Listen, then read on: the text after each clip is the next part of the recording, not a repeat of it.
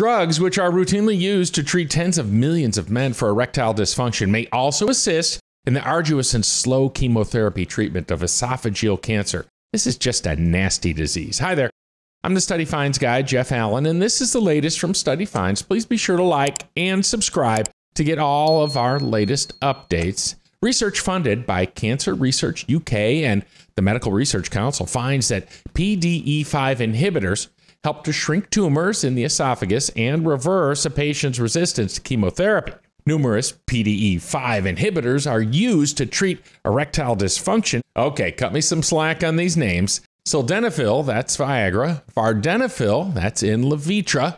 Tadalafil, that's what's in Cialis. And Evanafil, that's what's in Stendra.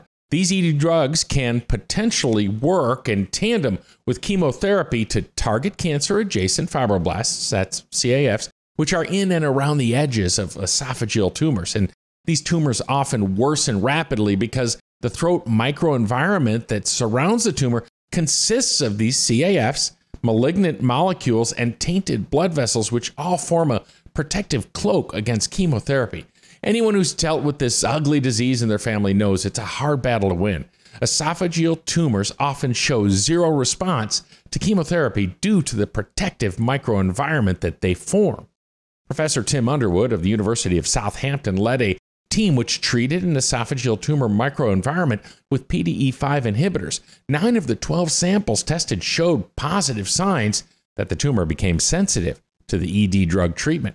Additional tests involving mice implanted with chemotherapy-resistant esophageal tumors found no adverse side effects to the PDE5 treatment. I'm guessing there might have been some other side effects. I'm just saying.